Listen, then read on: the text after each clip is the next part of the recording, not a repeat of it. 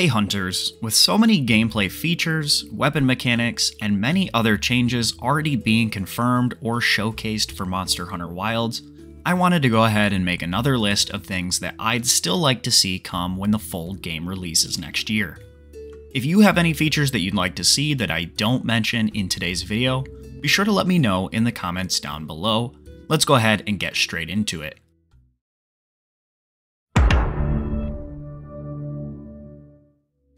First of all, I know that there have been some concerns about the performance of the build at Gamescom. Again, the Gamescom demo seemed to run between 30 and 50 frames per second in 4K resolution on the provided consoles, but there was also a closed-door gameplay showcase run on a PC at the Summer Games Fest that ran even better.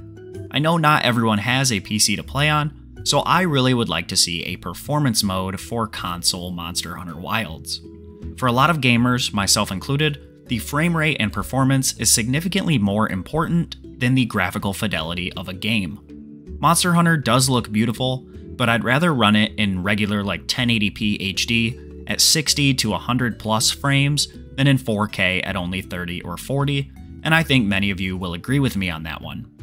I really think that, especially with the newest console hardware, offering your players an option to choose for themselves if they'd like graphics, performance, or some sort of balance needs to be the standard.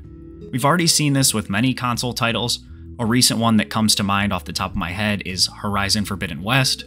My old roommate and I both had bought the game, and I took a break from my game to go watch him play for a bit, and I was absolutely shocked at how framey and stuttery it looked. Now, I had been running it in performance mode, and he was running the high graphics mode. Having the ability to choose just gives more power to your player and ultimately leads to a better user experience for each and every hunter. With the addition of the NPC Hunter Helper characters in Sunbreak that could also be used offline, many people found them to be supremely helpful in clearing the late game afflicted monsters when playing either solo or offline. So it shouldn't be a real surprise to anybody to see these guys returning in Monster Hunter Wilds. We also know that you will be able to turn them on or off, so you can still hunt solo or with randoms via an SOS flare when you're playing online. However, I would really like to see these guys limited to certain story hunts and then only be fully available after completing the story. Now, some of you might disagree with me on this one, but personally, one of the key draws of the Monster Hunter franchise as a whole is overcoming a difficult hunt by slowly learning the monster and improving one hunt at a time. For me, Tigrex in Monster Hunter Freedom Unite, my first game, was a huge wall, and by fighting him and failing tens of times, the feeling that I got when I finally, quote, got good, and beat him was just unmatched. I think that having 3 other hunters available to you at all times could really diminish this aspect of Monster Hunter greatly. Again, I have no issue with this being an aid for grinding through the high health and hard-hitting endgame monsters, so I, again, would just like to see this feature only be available for maybe a couple of the important, more flagship story quests, and then only become fully available to use in the post-story or endgame. Since Endemic Life and Rare Endemic Life are making a comeback in Monster Hunter Wilds, I'd really like to see a further expansion on how you get to place them in your house. In Iceborne, we had an awesome aquarium and a garden area to place them down, and I'd actually like to see this taken to a new level. In real life, I'm a huge enjoyer of going to the zoo. Anytime that I travel or move to a new place, I always make a point to check out their zoo. I want to see a massive area for my Endemic Life to be placed, even more so than in the Iceborne house. I also know that most of you really love the Endemic Life of World, so I think that you all will agree with me that having your own massive sort of zoo and aquarium to fill out with all kinds of rare endemic life would be just an amazing cherry on top to Monster Hunter Wilds. Now, I've spoken in the past how I feel that underwater combat could be amazing with modern refinement, and since we do have confirmation that Monster Hunter Wilds has some underwater areas that you can swim around in and traverse through, many hunters are hoping to see it return, if not in Wilds, at least in its Master Rank expansion. I'm still not entirely sold on Monster Hunter continuing this feature, so let me know your thoughts on this one down in the comments. In Monster Hunter Wilds, we will be able to carry 2 weapons out into the field at once. one on our hunter and one in a pouch on the sacred. You can swap weapons by mounting your sacred and pressing right on the D-pad. Now this will allow for a lot more options to help counter certain monsters. However, my main concern is the way that skills, decorations, and potentially charms or talismans will work in Wilds.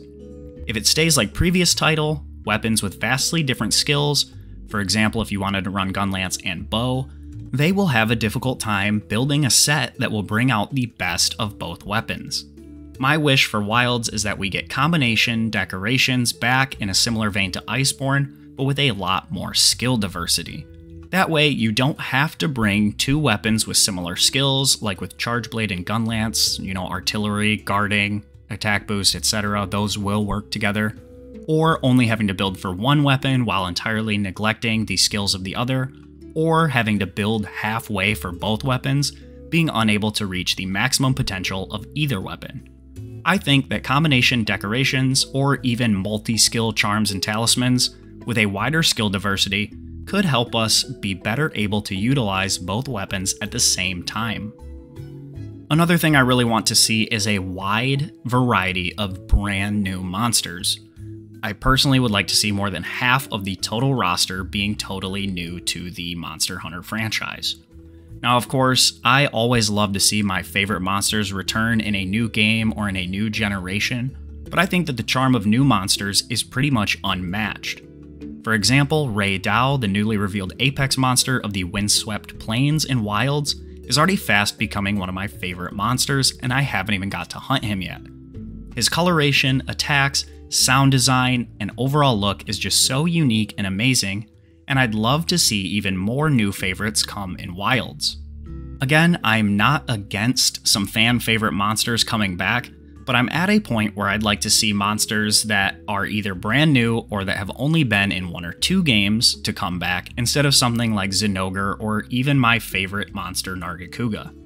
Now this might not be a super popular opinion, but monster fatigue is definitely a thing, and I know that quite a decent chunk of the community is vocal about feeling that fatigue now.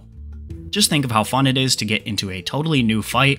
Even if you're a longtime veteran of the series, if a monster is new, you still might be able to extrapolate some idea of how the hunt will go based on previous experiences with similar monsters, but you really can't know it until you hunt that brand new monster for the first time.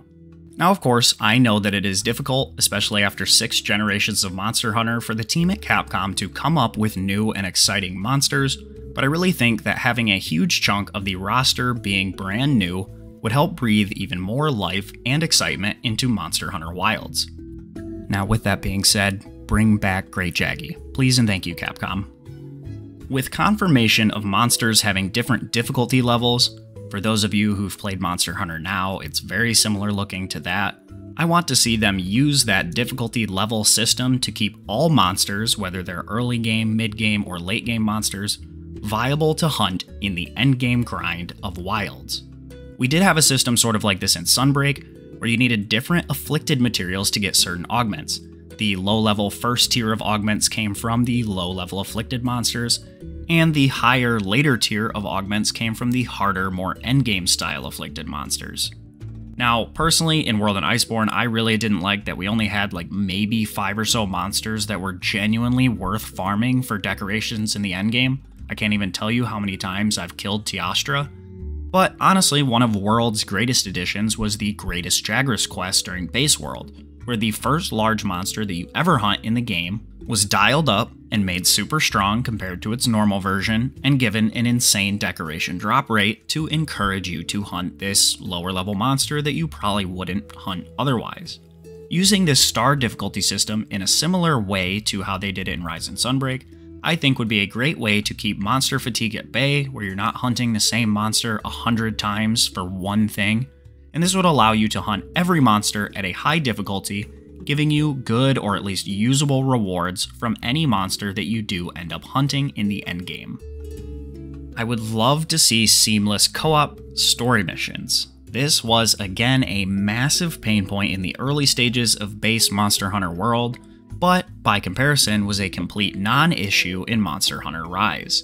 With skippable cutscenes, the pausing in single player, and a whole slew of other quality of life features returning here in Wilds, I really just hope that they make the story able to be progressed through in co-op without any hitches.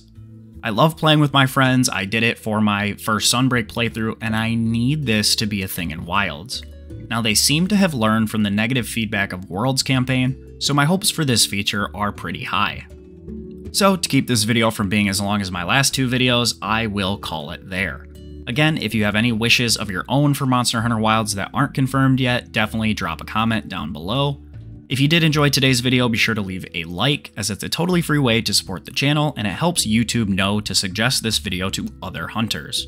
If you're new to my channel, new to Monster Hunter, or if you're just looking for more Monster Hunter Wilds content, you should definitely subscribe. This channel is going to be the best place for Monster Hunter Wild news, sets, guides, and much, much more, and subscribing is the best way to make sure that you never miss an upload. If you want to check me out on any of my other socials, all the links to those are in the description. I want to thank you guys so much for watching today's video. I wish you all a good day, and happy hunting.